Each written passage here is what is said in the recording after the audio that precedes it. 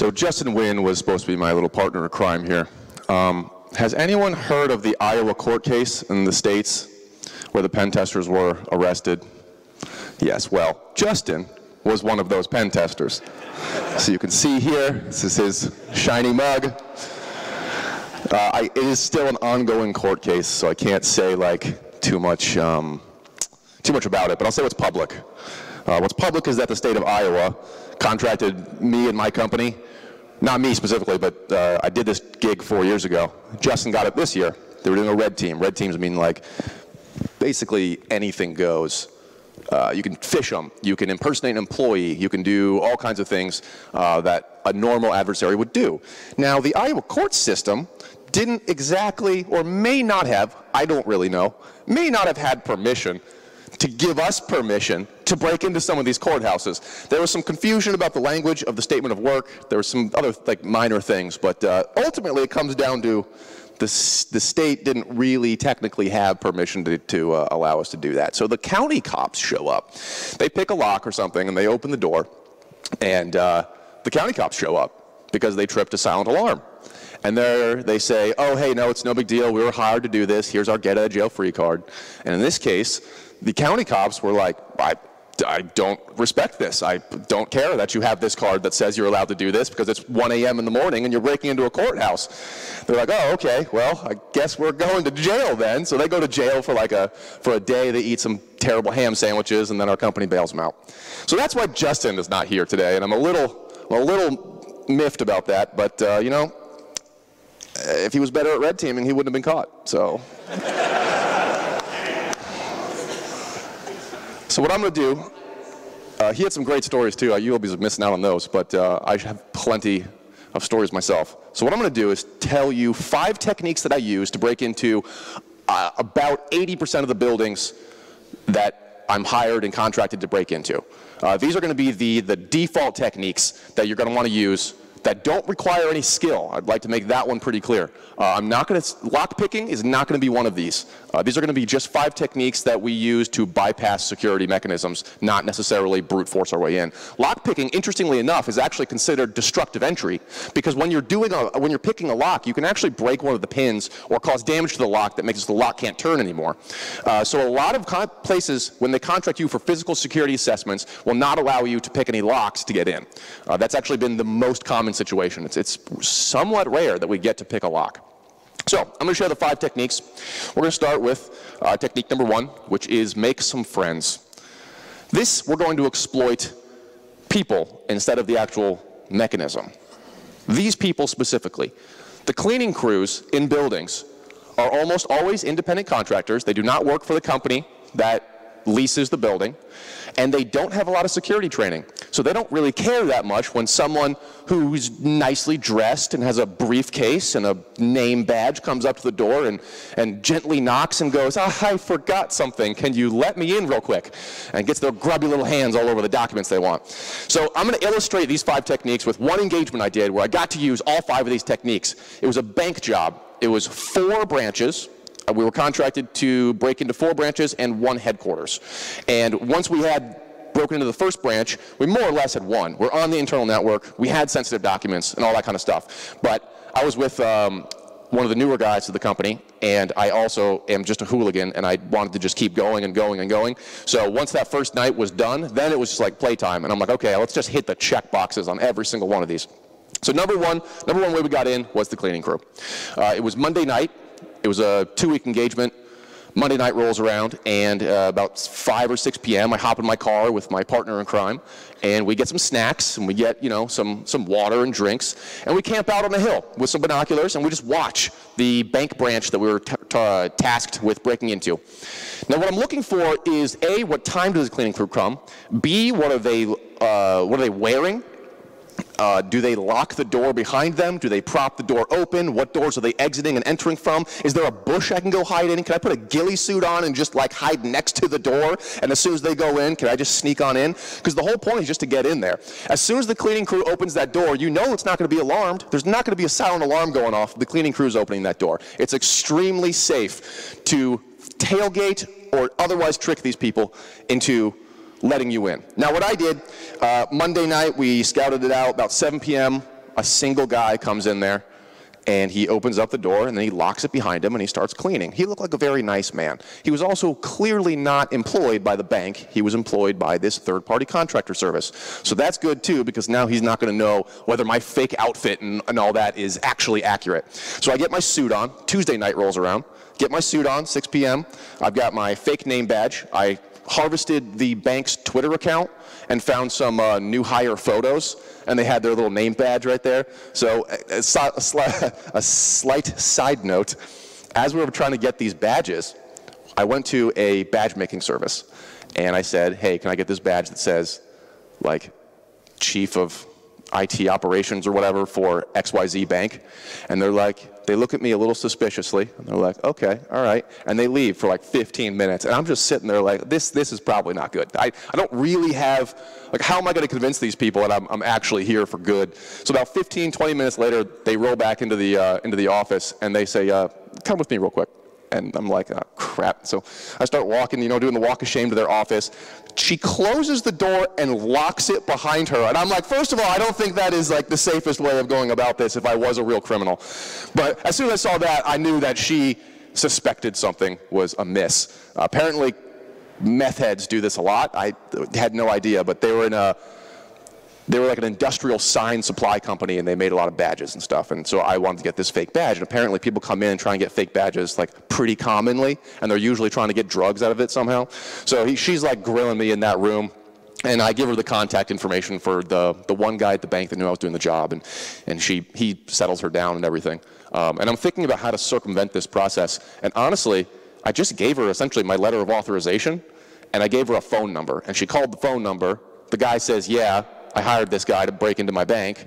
And then she's like, okay, great, and she prints me my badges. So I'm sitting there thinking, like, maybe there's a missing step here. You're locking me in the room. You're not really verifying anything. It doesn't matter because I got my badge. So I put my badge on, and I head down to the bank branch.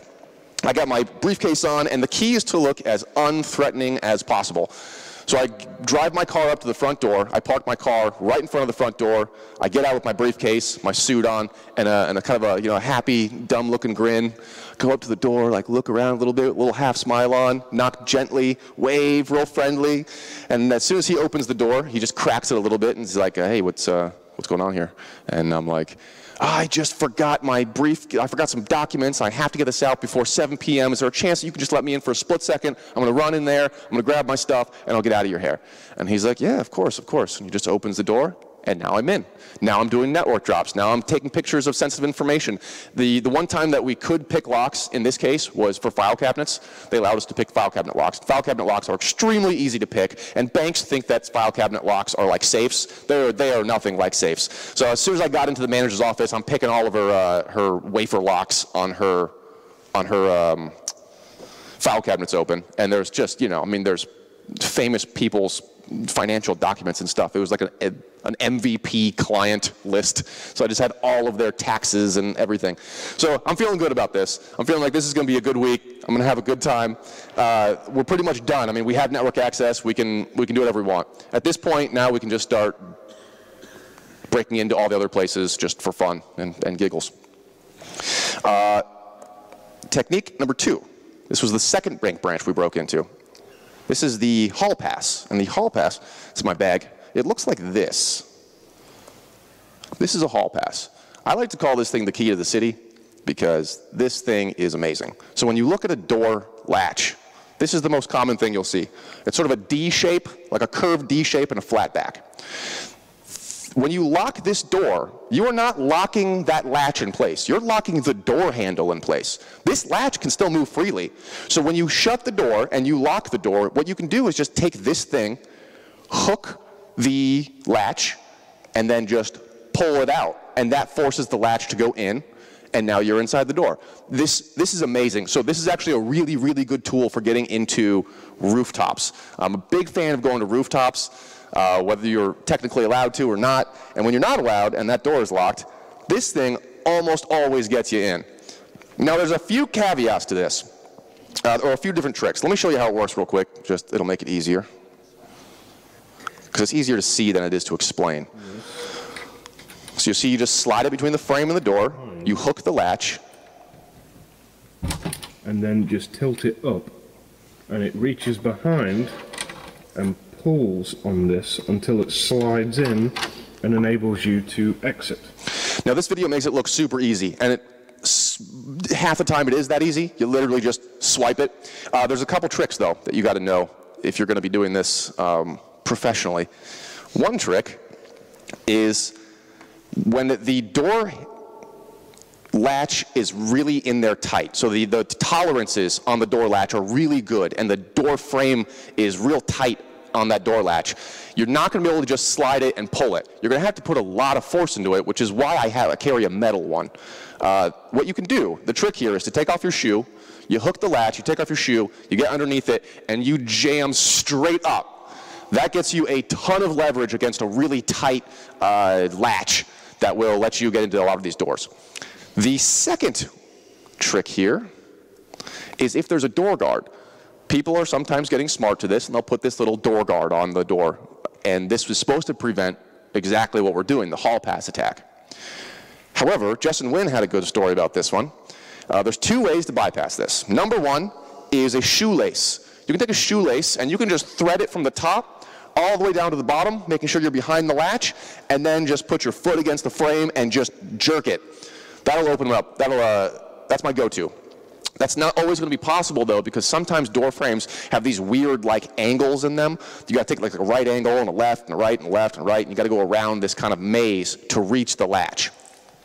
In order to bypass that, Justin Wynn and actually his friend that he was doing the engagement with that also got arrested made a kind of a clever technique that I've never seen or heard anyone else doing. I'm not sure if they made this up themselves or if it was something that they picked up on the way, but these are your best friend. These are dollar cutting boards on Amazon.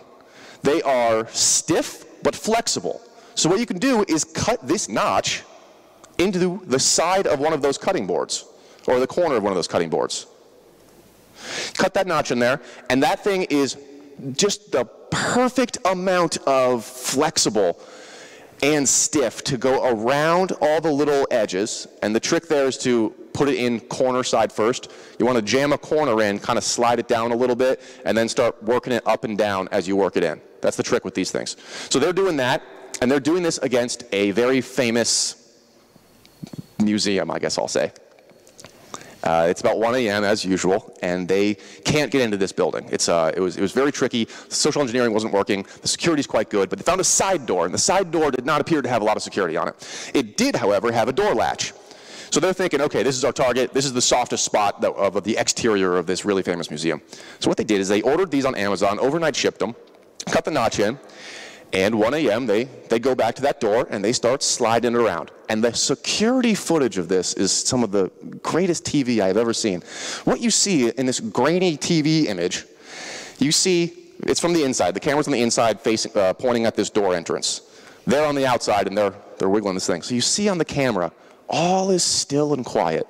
And all of a sudden you see this little piece of plastic start wiggling its way inside the door frame, just going up and down, slowly but surely. And then you see the janitor come into frame. And the janitor is looking at this thing for a solid 15 seconds or so before he finally knocks on the door. And you see in the camera, you see this little yellow cutting board stop dead in its tracks and slowly retract from that door frame. I don't remember if they actually got in through that method or not, but that camera footage just cracked me up. So the three techniques, this was one technique with two different tricks that you can do. The hall pass is the simple one. If it's a real easy one, you just slide it. If you have a door blocker like this, you use either a shoelace or a piece of plastic. So those are two tricks that I don't think are very well known, but work really well for breaking into buildings. One thing to note about this is that the hall pass generally won't get you past exterior security. Sometimes it will, but most of the time you're going to use the hall pass on the interior of the building. So for doors that have like RFID cards readers and stuff, for sensitive areas in the finance sector and stuff like that, you're not going to see a lot of doors that are vulnerable to this. Maybe 20% of the time, something like that. It's hard to put percentages on here, but in my experience, about 20% of the time. On the inside, though, these things get you everywhere, absolutely everywhere, and rooftops, too. Man, you have not had a good date until you brought a girl up to a rooftop who did not know that she was going up to a rooftop. Technique number 3 is the breaker bar break-in. Now, I see this less in Europe, but I do still see them here. But these are everywhere in America, these double doors. I love, love, love seeing these double doors. These double doors mean it's probably going to be an easy engagement. There's at least 3 different methods of breaking into these doors. Let's talk about the easiest one. This is a breaker bar. These will open the door even if it's locked from the inside. So the whole point of this is to make sure that if someone is trapped in a fire, they can just run at this door and just slam it like a linebacker and it'll open up even if it's been locked previously. Now this leaves a giant gaping security hole because of this. Our tool works exactly the same. You slide it in through the crack between the doors. You can kind of feel around and you can find out exactly where that bar is. And once you do, you pull and you get that bolt to retract. Too easy. That is it. Whenever you see one of these doors, that technique is going to work most of the time alone. It's very, very rare that you'll see tolerances between those 2 doors that's small, that's tight enough that you can't fit something in there. And you don't have to use this tool specifically. The one he's using here, exactly the same. Slide it in through. This tool here is a Sparrow's tool. I actually am not a huge fan of this tool because it's a little bit thicker than it has to be because it's got like a rubberized coating on it, I guess for grip or something, but it's failed me in the past because it's a little too thick. You can use pretty much any piece of thin metal though. You can just go to Lowe's, go to their like metal bar aisle and then just get one of those really tiny metal bars and just bend it into an L shape. Shove that between the door, turn it, open the door right up. That is it. Now there is a trick to this one too. You'll see on the bottom of this tool, there's that little notch in the bottom. I don't know if you can see it here. It's right in the very bottom. It's a little U shape. That little U shape is for a secondary method of getting into these doors. If it's dead bolted, you're not going to be able to hit the breaker bar and open it up. The deadbolt's going to stop you. But you can still slide that tool through the double doors and then hit that deadbolt latch. That little latch right there is always going to be on the inside, and it's usually not a key most of the time. If it is a key and it's a deadbolted, you're going to have to pick it. There's not really a way around that. But most of the time it's not going to be a key, it's going to be a hand latch because, again, they want people to be able to escape in the case of a fire. So what you can do is you shove that tool between the 2 double doors, and then you just use that little thing at the end of this. Our tool works exactly the same. You slide it in. That little notch U-shaped thing at the bottom of that, you can use that to hook the latch for the deadbolt and then just flip the latch open. So these doors are your best friend. These things are amazing, and this was, oh, you know what? I didn't tell you about how I got into the bank for this last one. I'm going to back up real quick.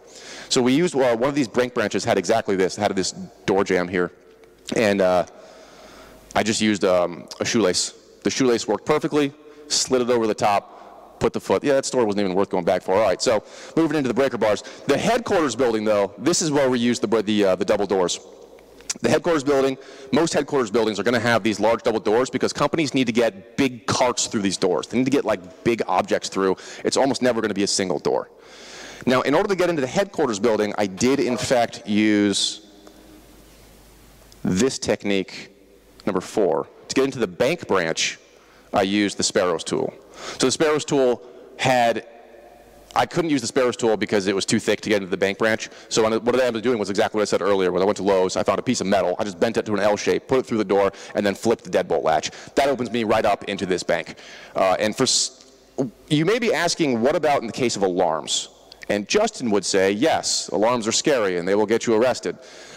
In my experience, silent alarms are really uncommon. They're just exceptionally uncommon. And secondarily, if you're going into a place that's secure enough that you think it might have a silent alarm, like a bank, you're going to just want to be in and out as fast as possible. It doesn't take long to do damage as a bad actor in a bank or one of these buildings. You're talking 3 minutes pop.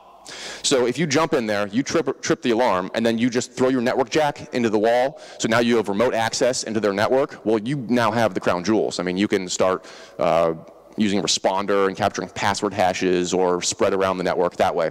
So all you need is a couple minutes in the building and then you get the hell out. The cops are going to take at least a few minutes. And even if the cops show up, you still have the option of running. Working on the treadmill is pretty important as a pen tester. I have had to run quite long distances, including from armed guards, and it has really paid off to be at least in somewhat good shape. So one of the bank branches, we just popped that latch and got right in. They didn't have a silent alarm. You can check for those alarms. There's usually a magnetic connector on the top of the door or somewhere around the door frame. So we real quick just scanned that to make sure there's no electronics in the door frame. Made sure there was no silent alarm, and then just went to town, you know, eating their snack food and finding all the good stuff. Now the fourth technique is what we use for the headquarters building. And that is the canned air trick. I love this trick. It is highly, highly effective. It takes advantage of this thing. This is a REX sensor, a request to exit sensor. I actually noticed this building has one of these in the main doors. I didn't know how common these were in Europe because I have only done a couple gigs here, but I have seen them in a lot of buildings in the past couple days. So I do think that this is going to be a somewhat universal one. These are everywhere in America because of fire code. Fire code says when there's a fire, you have to be able to escape even if the doors are locked. So what this is it measures heat and motion. This is going to be on the inside of the door, not on the outside, so that if someone's running towards the door and the doors are locked, this thing will unlock the door because it notices motion and temperature change. It's actually not heat, it's temperature change, which we are going to exploit using one of these, a canned air keyboard cleaner. These things are really great because check out what happens when you turn them upside down and spray them. Minus 46 degrees Celsius. Minus 49 Celsius. That's fantastic. That's a huge temperature change, and you can see that it makes a big cloud. When you just spray this upright, it just looks like see-through air. It doesn't help anybody. Turn it upside down though, and now you have this massive cloud of coldness coming through the door.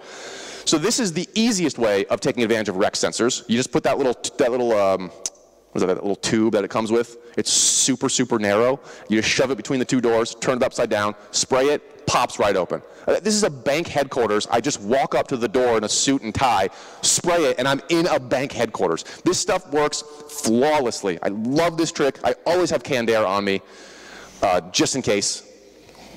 Just like I have the hall pass on me, just in case. But there's actually some variations to this one. One of the variations, because you only need to have heat, a change in temperature and motion, there's an enormous amount of things you can do to shove into or under or around that door that creates a temperature change in motion. So check this one out.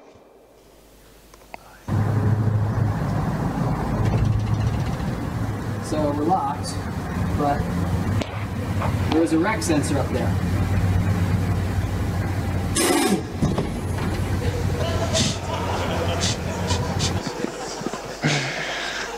You can heat things up in your mouth and spit them out as long as they're not perfectly clear. I think you can even use water.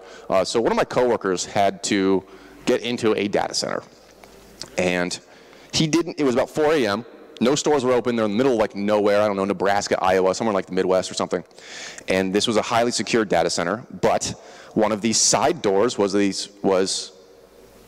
he got inside because a window was installed backwards. So he just unscrewed the window and removed it and popped in there.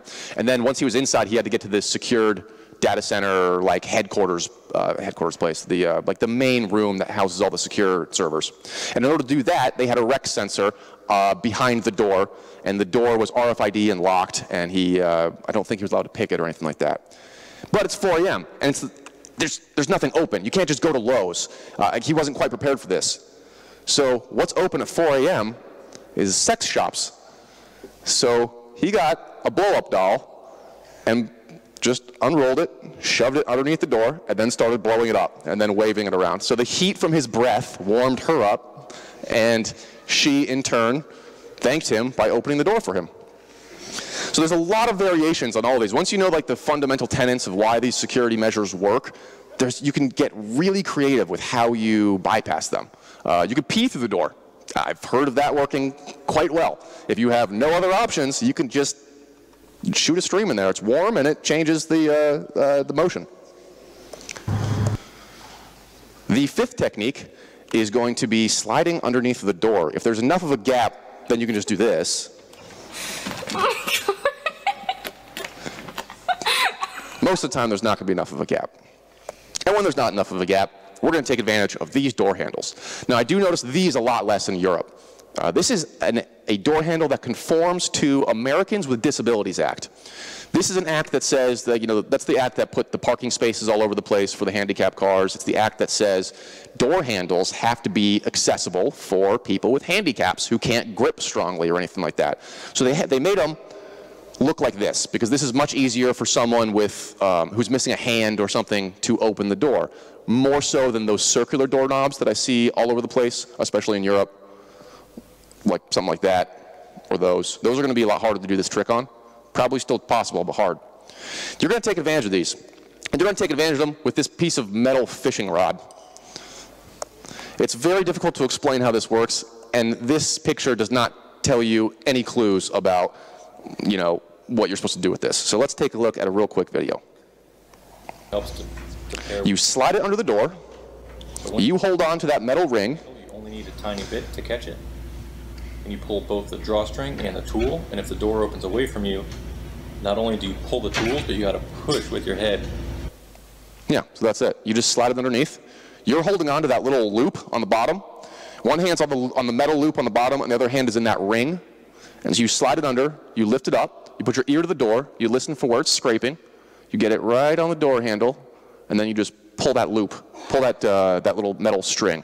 And that makes it flex, causes the door handle to turn, and you're in.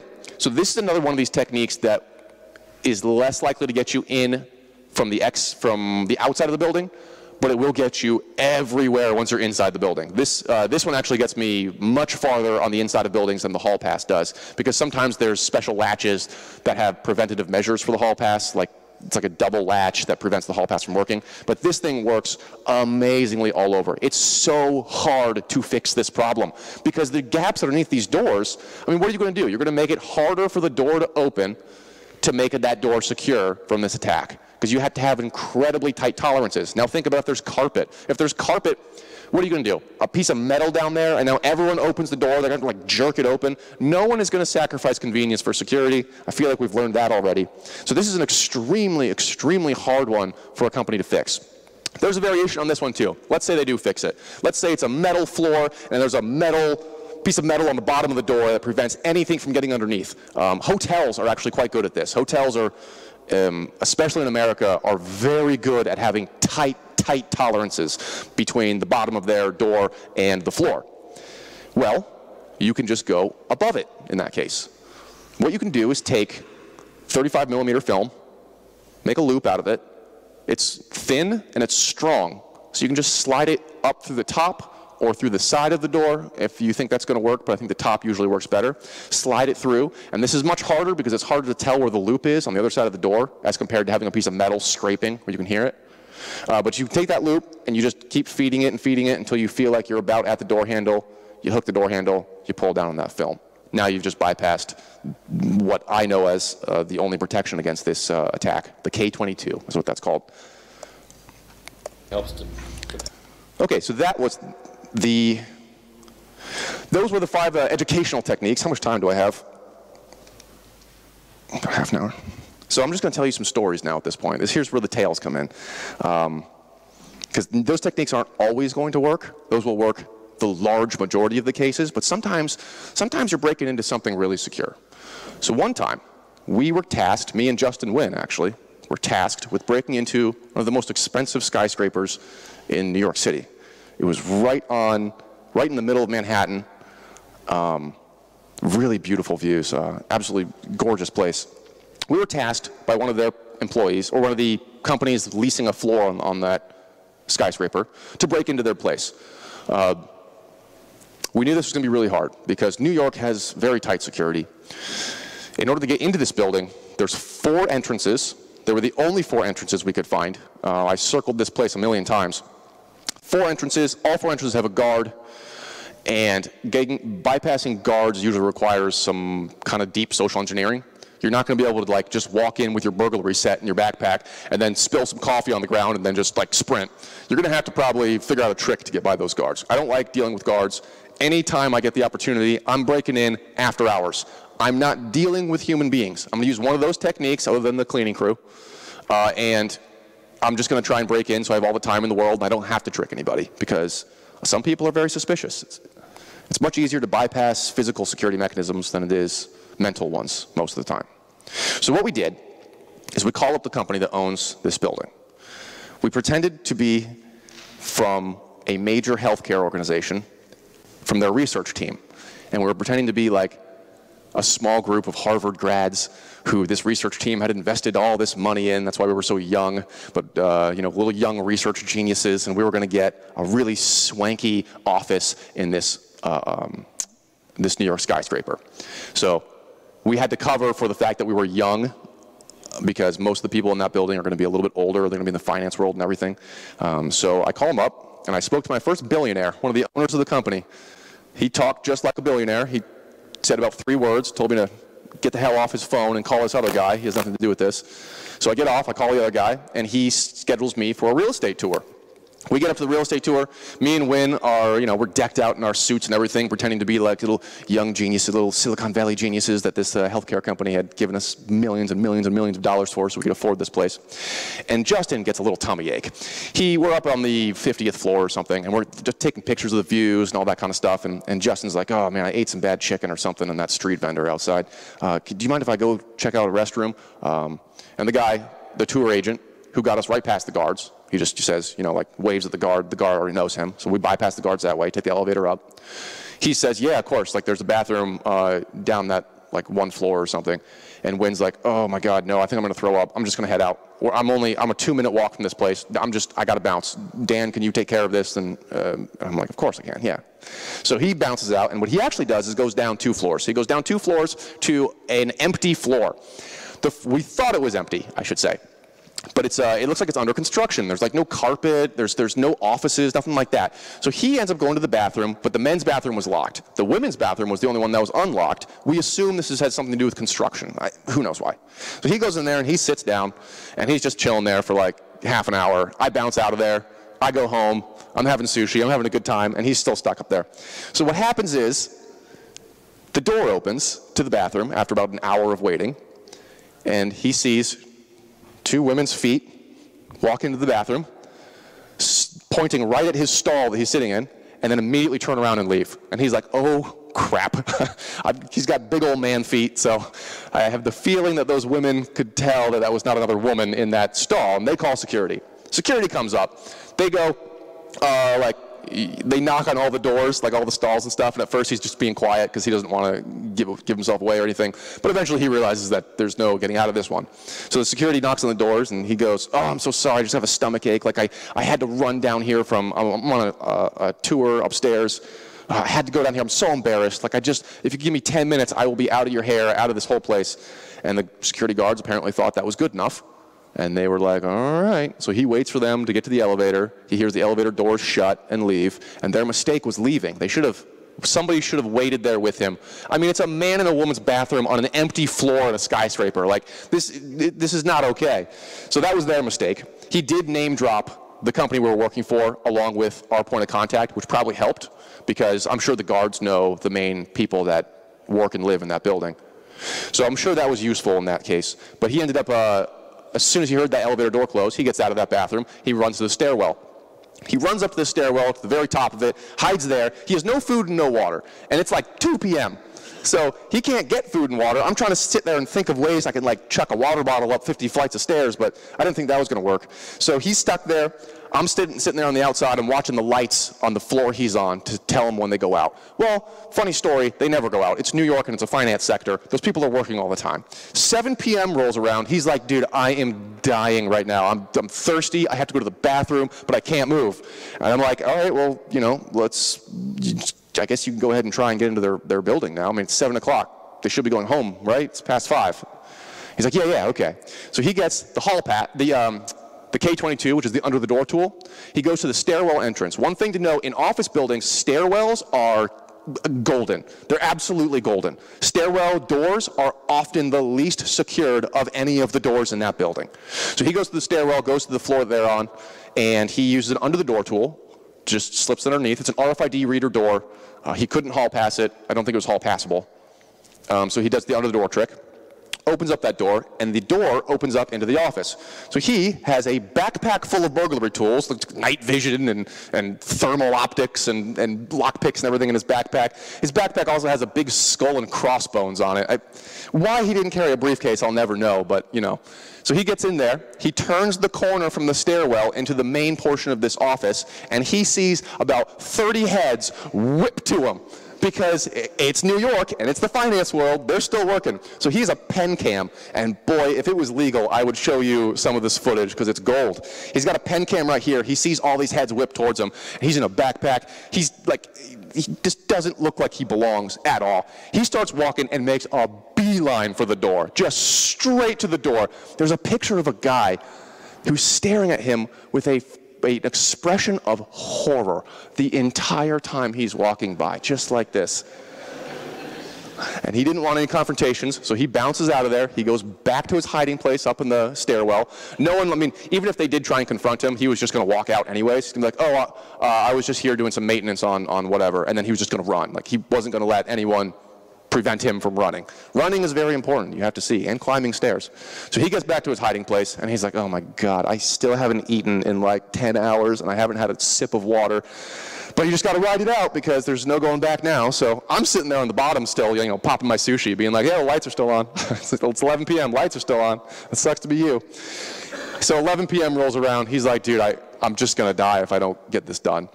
So he finally, under the door tools at this time, and now there's no one there. Perfect. Does the network drop, gets access, and that was how we succeeded on a New York skyscraper with guards. Guards, the point of that lesson here is that guards usually require social engineering. And to social engineer them, you take advantage of someone they trust. In this case, that was the leasing agent. There's always going to be someone a guard trusts that can get you in. You generally are not going to be social engineering the guard themselves. I have seen a lot of people will go into buildings and they'll just say, hey, I'm a printer repair tech, take me to your printer. And the guards almost never want any part of that. They'll be like, who's your contact here? Who am I supposed to call about this? They always want to call somebody. So you have to give them somebody to call.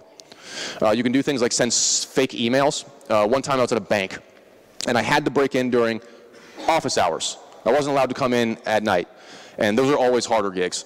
So I sent a spoofed email from the manager's account. I just used like an online form or something. You can, email headers are very easy to spoof, so you can spoof the to and the from, and I knew that they were using a crappy email program that didn't have good spam filtering. So I just sent a fake email pretending to be from the bank manager's office. And I also knew the bank manager had a meeting at a certain time on a certain day because it was listed on their website. So I sent an email saying, hey, I'm going to be in this meeting from 1 p.m. to 2 p.m. I have someone coming to work on my computer during that time. And I sent that to the front desk. And I sent it to the front desk right after she left for the meeting. So there's no way the front desk can just turn around and be like, oh, hey, you know, you could have just told me that. So that's another example of how you might get in using social engineering rather than one of these physical security tricks. Let me tell you about my first bank job, because that was actually, that job I just described was the second one. The first bank job, I didn't even know that physical security was a part of this job. I got hired to be a network hacker and a web app hacker. So they tell me, hey, you got to break into this bank and you got to get network access. It has to be office hours again. I hate these gigs. I hate it when it's office hours only. I just don't want to interact with these people. So office hours roll around, and I go in. I have a fake badge, as usual. I have a pretext that I go up to the bank manager with. And this, again, this was one of my earliest gigs, so it's not going to be necessarily the most sophisticated one. But I go in and I say I'm from IT. I know the VP. I know the VP of IT. I start dropping names. John Wagonblast. It's not his real name, obviously. I'm like, John Wagonblast sent me here. We're getting a lot of packet loss between your branch and the headquarters. So if you guys could just show me to a computer real quick, we're going to do some little diagnostics there. And the guy's like, oh, okay. And he looks at my badge and he looks at my fake ID. And he's like, okay, well, we have a cubicle over here and an office over here. And I'm like, I'll take the office. Thanks. I'm going to the office. And I'm like, okay, hey, can you log in for me real quick? As if an IT employee doesn't have I log in. And he goes, yeah, of course, okay. He logs in. He's like, okay, let me just go call John real quick. I'll just verify that you're supposed to be here at this time. And I'm like, yeah, whatever. I'm already, dumping his passwords, using tools like Lasagna from back in the day.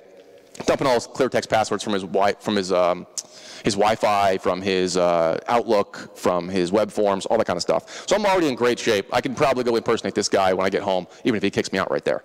He leaves. He can't get a hold of John because I came exactly when John goes to lunch. I know John's never going to answer his office phone if he's not in the office. He comes back 5 minutes later. He goes, I'm so sorry. I can't get a hold of John. I'm so sorry, I can't let you continue because I just don't know who you are necessarily. Like, I don't know if you have permission to do this. And I'm like, oh, John really needs these trace routes. I mean, he was adamant that he wanted these very quickly. And he's like, I'm so sorry. Like, I just want to help. Like, I can't though. I can't. I'm so sorry. After 5 minutes of arguing, I pretend to get pissed off, slam my laptop closed, stare at him for a minute, and then start walking out. As I'm walking out, I turn around and I say, listen, can I just get a cup of coffee or something, please? And he's like, yeah, of course, the break room is right over here. Break room's right over here. I'm like, all right. You're a good guy. He lets me in there, and I immediately start searching for any kind of Ethernet jacks I can find. Anything. Printers, phones, even just refrigerators sometimes nowadays. I'm just scaling the walls looking for an Ethernet jack somewhere so I can plug back in and start stealing more stuff. Because this is my first bank job. I want to push the limits. I don't want to just be like, hey, I'm going to get out of here now. He got me. I mean, I succeeded, but he got me. I'm like, I want to crawl through the ceiling and do some Splinter Cell shit, something like that. So I can't find an Ethernet jack. I'm sitting there thinking about my options. I'm like, okay, it's a drop ceiling. I can go in the ceiling. There's a bathroom over there. I can hide in a stall. Neither of those sound like a good idea because they're going to take too long, and I'm just going to get caught in the bathroom. But the office is still open, and the lights are off, and it's right around the corner. So why don't I just go back to the office? So I head back into the office, and I crawl underneath the desk. The way the desk is set up, it's facing the door. There's about a 2-inch gap between the bottom of the desk and the door frame. So the lights are off. I know he can't see me because I'm behind this curtain on the desk. And I go back to town. I've got my laptop out underneath the desk, just happily hacking away in the dark. Green text flying across my screen. And then a couple minutes later, I see his feet, because I can only see the top, the bottoms to the tops of his feet. And I see him walk towards the break room because I've been in there for 15 minutes, and there's no coffee to be had. So I pray. I'm just sitting there. My heart is pounding. I see the footsteps, and I hear him start coming back. And I'm like, just walk right by. Walk right by. Don't look in here. He can look, he wouldn't be able to see me, but he would eventually, if he walked in, he would. So I see his feet just walk right by, and they stop right in front of the office door. And I see his toes point into the door, and I'm like, crap.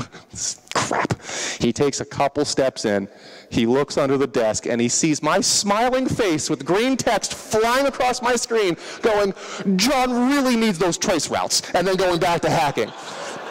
It couldn't have been more than 60 seconds of him standing over me, slack-jawed, wondering what to do in this situation, when I was like, I can't take the pressure anymore. I cracked. I'm like, okay, I'm done. Close my laptop. And this was when he said, or he got a little suspicious. So he looks at me. I'm closing my laptop up. I'm like, great, I got all the stuff. And he's like, can I see that laptop real quick? I just want to make sure it's branded with our company. It's like an issued laptop. And I'm like, yeah, okay. Hand him my laptop. He starts spinning it around like this, inspecting it, looking at the service tags, all that stuff. And he nods, and gives it back to me. I'm like, okay, I guess that's it. And the only mistake I made here was on the way out. If you successfully do a social engineering gig, you don't tell them you were social engineering them at the end of that gig. So I slide that paper across. I didn't know that.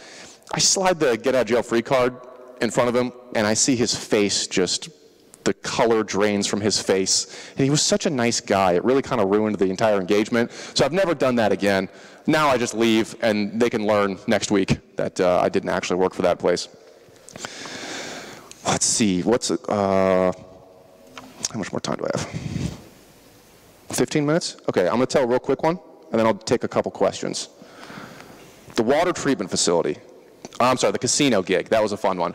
Well, you got to break into a casino. It was a red team. Anything goes again. Fish them, impersonate them, pick a lock, break in, anything except breaking doors and stuff. This was an engagement that we had done for 3 years in a row, and every year this casino has gotten better and better. They fixed everything that we got them with every single year, and I knew this was going to be really difficult. So I walk in there, and it was like the holy grail just lit up in front of me. I assumed that this was going to be like a 50-50 chance of failure, just because of how good they were in the previous years. In the previous years, we'd actually only gotten them on a 2-week engagement. We got them on the second Friday of that 2-week engagement. The final day we could have gotten them, we got network access and DA and all that stuff. So I'm like, no one's going to blame me if I fail on this one. It's a casino. They have very good security, cameras everywhere, and entire teams watching those cameras 24 hours a day. But as soon as I walked in, I see the business center. And the business center is where you can print out documents and stuff at hotels and everything. It was closed. And I'm like sprinting up to my room as soon as I saw that business center was closed, because that gives me a perfect pretext to make the clerk open up my file from a USB. I put a little macro document on my USB. It's one of those macros that as soon as you hit, it looks like it's encoded or encrypted prior to hitting enable macros. As soon as you hit enable macros, it like it says like decrypting and flashing letters, and then a skull and crossbones pops up, and now you get an actual document. So I put one of those on there. I give it to the clerk. I say, hey, listen, man, like I have a meeting in like 3 minutes. I really, really need to print this out. Your business center's closed. Like, how is your business center closed? You're a hotel. You're supposed to be able to print stuff. He's like, oh, okay, here you go. And gets the USB, sticks the USB in, sees it's all like weird encryption nonsense. And I'm like, yeah, it's macros. You just have to enable the macros. That's it. Just hit that button. And he's like, okay. He hits the button. And then as soon as he hits that button, there's like a 3-second pause, and I hear my phone buzz, and I'm like, oh, God bless America. I knew I had the shell there. And so from there, we were able to just start bouncing around. We did the credential shuffle, if anybody's familiar. He was an administrator on like one other computer. And so I go into that one, I dump all the credentials from that one, I find another person that's an administrator on one other computer, I go into that one, dump all the credentials, and so on and so forth, until we had DA. So we get DA, it is the first day that we have been at this casino, and we're done. And so I go to my boss, and I'm like, yo, man, can we like goof off now? Like, can we just start, like we have everything we need. And he's like, I didn't tell him how we were gonna goof off, strategically. And he was like, yeah, I guess so. You guys did a good job. So first we robbed them of money. The way we did that is they had a player database system. We found all the connections that were attached to these certain computers. Certain computers have lots of connections coming to them. We noticed one of them was a database server. So we hop on the database server. We see it's the player point system. Player point is worth like 5 cents. Every time you put $1 into a slot machine, it gives you like 1 player point. It's like 1 penny or 5 cents or something. But that's just a number in a database. However, you can exchange those for real cash at the cashier. So we're like, okay, well, now we're millionaires. Fantastic. Okay, done. Monday. Let's start goofing off. So I was thinking, I didn't really think that my room was quite up to par. My room was a little small. It didn't have a lot of amenities. I really wanted a nicer room. So I hop on the CEO's email account, and I send an email to the front desk. I'm like, there's a couple contractors here that have done some really good work. I actually didn't say a couple. I actually gave myself the room alone. I didn't help my buddy out at all. I was like, this guy, Dan McInerney, has done some great work for us in the past, and I'd like you to give him a suite and whatnot. And I send it off. And I go down about 20 minutes later, and they must have noticed just from the smile on my face that I was the man that was getting this suite, because I'm just strolling up to that place. And they're like, Dan? And I'm like, that's me. Drop those keys right in there. I am up there on the top level presidential suite. There's like an Olympic-sized swimming pool in my room and a high dive. It was awesome. And then we, after that, it was all downhill, actually, because apparently what I didn't know was that oftentimes CEOs' emails will go through their secretary first and then out to its actual person that's supposed to go to. I didn't know that. I know that now, and all of you know that now, so please never make this mistake either, because it seems like a really easy thing to do. You just hop on the CEO's email and you just send emails all you want. No, those emails are going through the secretary. The secretary asked the CEO, well, what was this about? Like, why did you send this? I've never seen you send an email to the front desk before. And he's like, nope, didn't send that. So they find my room, and I get a knock. We were just about to go out again and go break into their golf course and then go steal some golf carts. Just because we can, because we already beat them, and we're just going to have some joyrides. I get a knock on my door, and it's very authoritative. And I look out that door, that little peephole, and I see like 8 cops standing like a bunch of linebackers, just waiting for me to try and sprint out so they could just grab me and tackle me.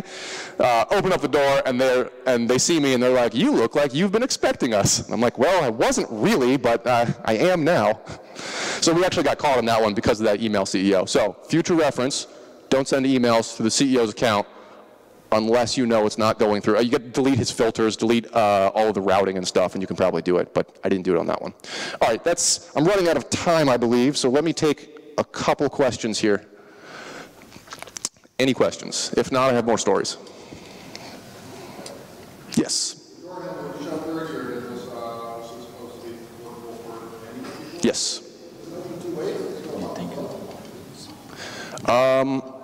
I don't know if all of them do. I know some of them do. I would venture to say.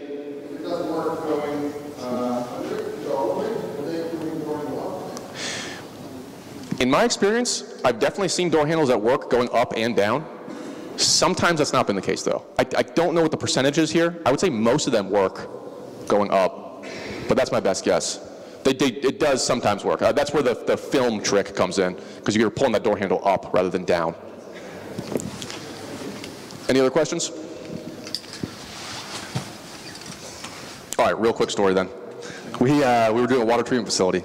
This was awesome. We had thermal and night vision. We're all camoed out. We actually, we were using face paint, and when you're real pale like me, it actually makes a massive difference to paint your skin dark tones, greens, blues, blacks, and then go, because the water treatment facility's in the woods, and they had lights all around them and stuff, and you disappear when you're putting on some camouflage face paint and stuff in the pitch black of the woods of the East Coast.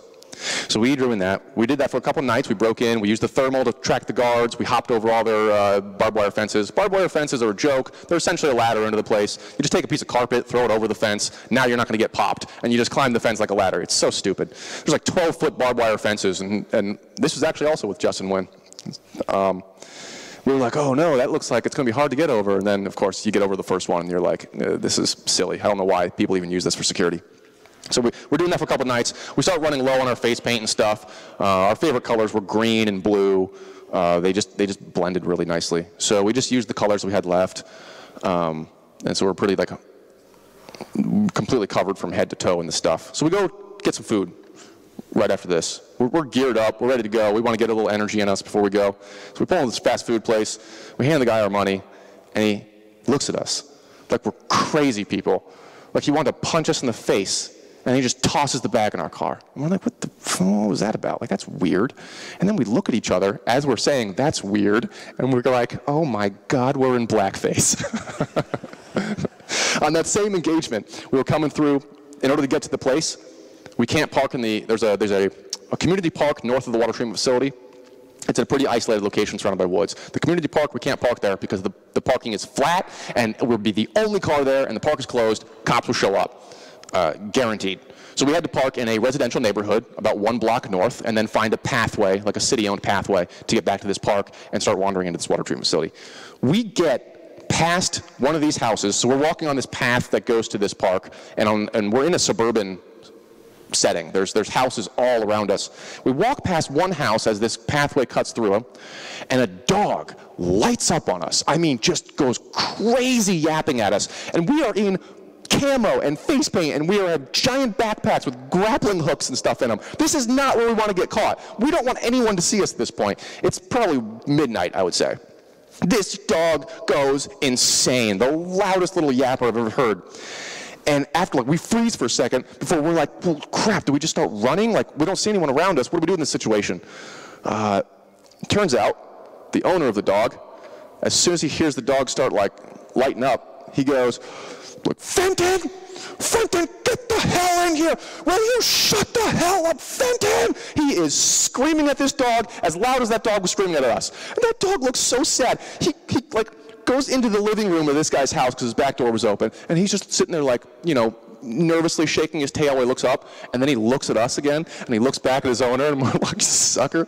So the one time this dog actually lights up on real-life burglars, he gets the crap yelled out of him. That house is not going to be safe for many years to come. I think that's the end of my time. So thank you very much. I hope you guys learned something. and have a good rest of your week.